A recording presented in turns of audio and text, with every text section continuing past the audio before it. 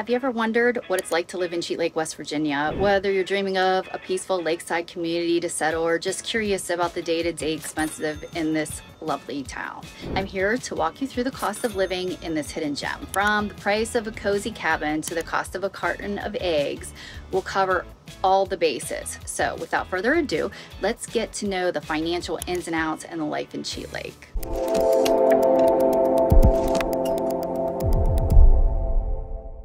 Hi, I'm Erika Johnson with eXp Realty. Welcome to my YouTube channel.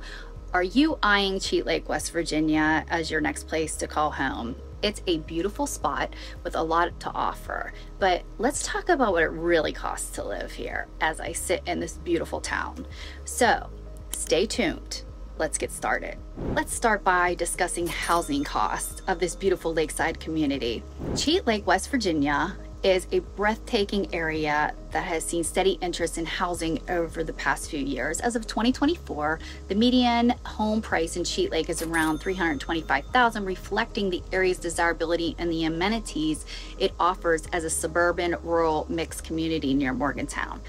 Over the last 3 years, home prices have shown a slight fluctuation, but generally maintained stable growth, indicative of a healthy real estate market. The population of Cheat Lake has seen a slight decrease from 9,930 in 2020 to 9,728 in 2024, a minor shift that suggests a stable community. Let's look at the cost of food when it comes to grocery shopping in Cheat Lake. You'll find that the cost of food staples like a gallon of milk or a loaf of bread aligns with national averages. Meat prices vary, but you can expect to pay around what you would in other parts of West Virginia. Fast food prices are also standard. A meal at McDonald's won't break the bank and will be comparable to what you'd pay elsewhere in the state. Don't forget to hit those farmers markets with fresh produce. We have fresh eggs. So let's support our local areas and businesses and purchase from there. With that said, let's go ahead and look at utility costs. Utilities in Cheat Lake include essentials, gas, electricity, water, and telecommunication services such as cable, internet, and phone.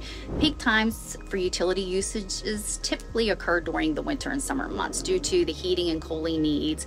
While specific costs can vary based on consumption, residents can expect to pay what is in line with the national average utility prices. Let's take a look at taxes. This is a common question. Property taxes in Cheat Lake are relatively low compared to the national average, which is a plus for homeowners.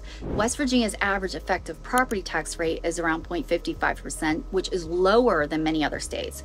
When it comes to vehicle tax and registration, a change in state tax law means that vehicle owners pay their tax bill to their respective counties by April 1st. And now all motor vehicles property taxes due in 2024 but paid in 2023 may be claimed on the taxpayer's 2024 income tax.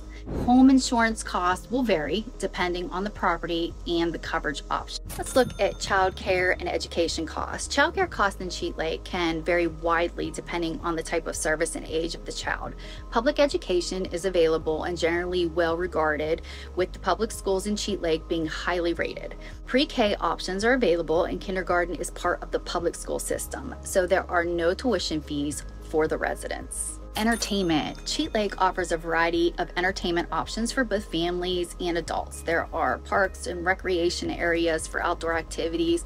And while there may not be large amusement parks or ski resorts right in Cheat Lake, there are plenty of nearby options within a short drive. The area is known for its natural beauty, which provides a backdrop for many outdoor activities. Let's look at transportation costs. Transportation costs in Cheat Lake include the usual expenses like gas, which will be in line with the state average.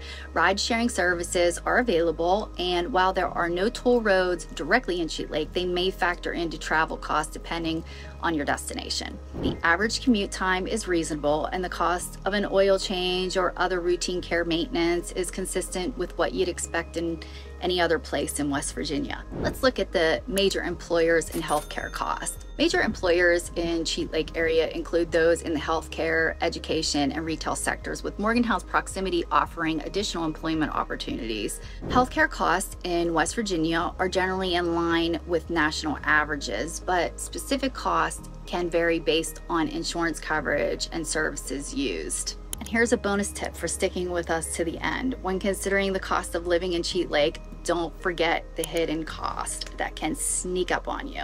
This includes things like home maintenance, especially if you're living near the water, and potential fees for community or homeowners associations in certain neighborhoods. Don't rule it out if it isn't an HOA. Some of the HOAs in West Virginia are formed for snow removal and road maintenance. So ask your trusted real estate agent before you decide against it. These costs aren't always obvious when you're house hunting, but they're important to factor into your budget. And that's a wrap on our friendly tour of the cost of living in Cheat Lake, West Virginia. It's a place where the beauty of nature meets the comfort of a close-knit community, all without emptying your wallet. Whether you're planning your budget for a potential move or just daydreaming about lakeside living, I hope this glimpse into Cheat Lake living expenses has been as delightful for you as it is for the folks who call it home. Remember, a little planning goes a long way, so keep these tips in mind and you'll be ready to enjoy all that Cheat Lake has to offer. See you by the lake. If you would like to know more about moving to the mountain state of West Virginia, then please subscribe to my YouTube channel.